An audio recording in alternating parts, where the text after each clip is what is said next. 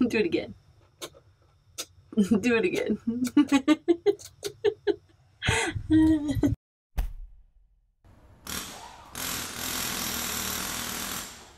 This is the 10th step in our van build series, 12-volt electrical. Our 12-volt system in the van is going to include 2 deep cycle batteries, an inverter to make 120 volts, a system to charge it off the engine battery, an alternator, as well as a little bit of solar.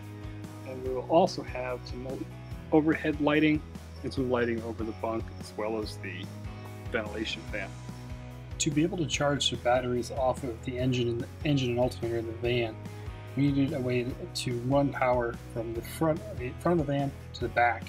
That's what I have here. So I have the battery, the van battery right here, and a 6-gauge wire that goes underneath and runs all the way back to the batteries mounted in the rear, and the combiner.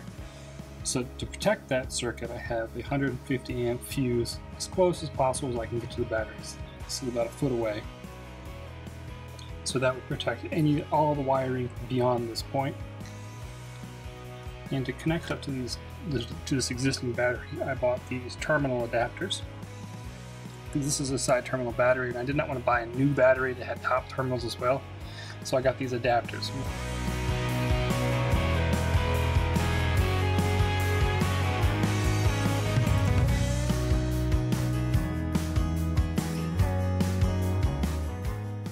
The batteries we decided to go with in our van are 2 12-volt gel cell batteries that are 80 amp hours.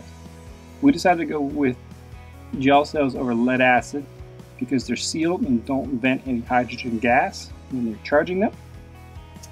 Typically that's not really an issue in like a boat or anything like that, a big open space, but in a small confined box like a van, the hydrogen gas could build up and that could be a little bit dangerous, and rather than having to figure out venting or anything like that, the easiest route was just to go with the sealed battery. And I have these secured with wooden blocks along the bottom, which prevent it from sliding this way or forward or back.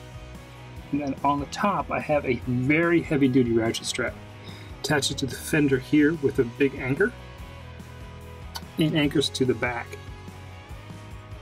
through a couple holes I drilled. Since these are 12-volt batteries, to run our 12-volt system I need to hook these up parallel. So that means the positive of one battery is hooked to the positive and negative, positive of the other battery, and then the negatives are hooked together as well. So that gives us, it doubles the size of your battery bank but keeps the voltage the same. So this is the main on-off switch for all the electrical in the van. So it has a wire coming in from the battery and then a wire going out to the fuse. There's one additional wire here, and that wire comes from the solar charge controller. So that is also direct, that is connected to the battery side of the switch, because you do not want to be able to disconnect your solar charge controller because you'll damage the internals. So that is wired in after the battery switch with its own fuse. From the main 150 amp fuse, which protects the primary wiring, we go to the inverter, and we also go to a circuit breaker. So this is a 50 amp self-resetting circuit breaker, and that feeds the main 12-volt panel. That includes the lights and the fans and things like that. And those connectors are soldered on? Yes, these are crimped and soldered on. Crimped and soldered? Yeah, so I crimped them in a vise and then I soldered them together. Okay.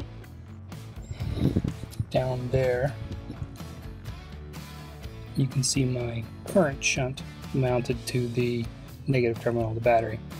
And there's 2 wires that come off that current shunt that go up to the ammeter. So this thing right here has a wire coming in from the front of the van that we showed you earlier, and it has a wire going back to the house battery. So this is connected to the starter battery and the house battery. And inside this thing is a big relay. So what happens is when you start the engine in the van, the voltage goes high. This senses that and connects the 2 batteries together so you can charge them together. And then once you turn off the engine in the van, the voltage sinks slightly. This senses it and disconnects so that you don't run your van starting battery down with your house battery. So it allows you to charge together and discharge separately. So this is our main fuse block. So we have the battery positive coming in from our 50 amp circuit breaker we saw in the other compartment. And then we have a ground wire, and this just goes back to that main grounding point.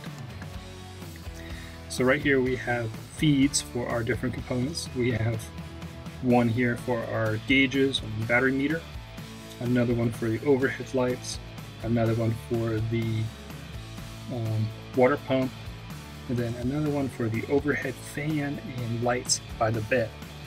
And then I have one spare as well. And all of those terminals are crimped on?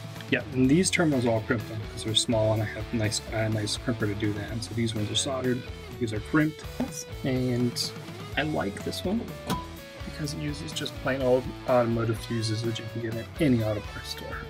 This is our main electrical panel for the van.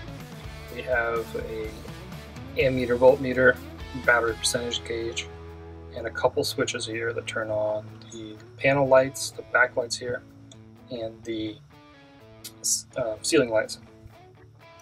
And I have one additional switch here, this big rocker. And that allows me to either read current going into the battery. It's right here with almost 0.2 amps from the solar. It's pretty late, so it's not making much.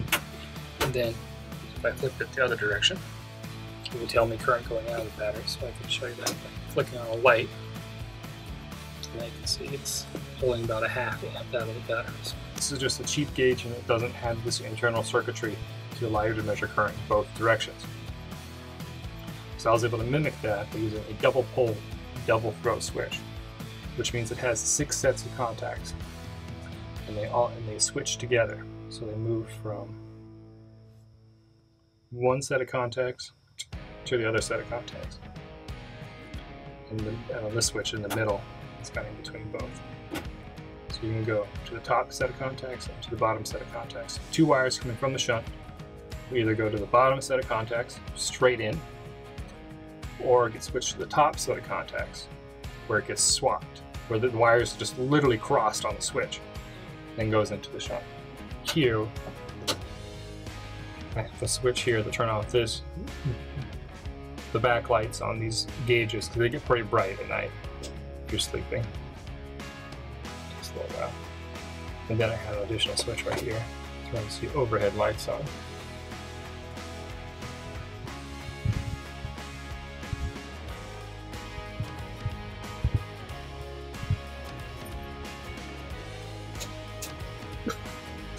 Do it again. Do it again. And this last one here is just a spare. Okay, so the fan. And these 2 lights run off a 10 amp, the big 10 amp circuit from the fuse block. And so I have the 10 amp circuit coming from the fuse block. This wire right here comes from the fuse block. Comes into this terminal and this terminal.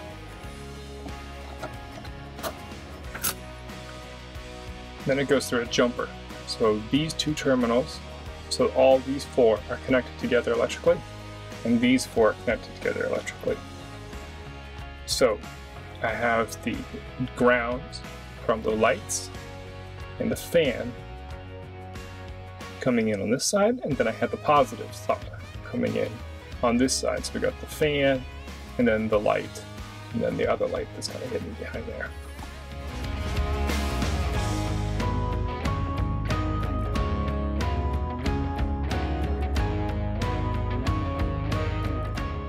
If you have any questions, leave a comment down below.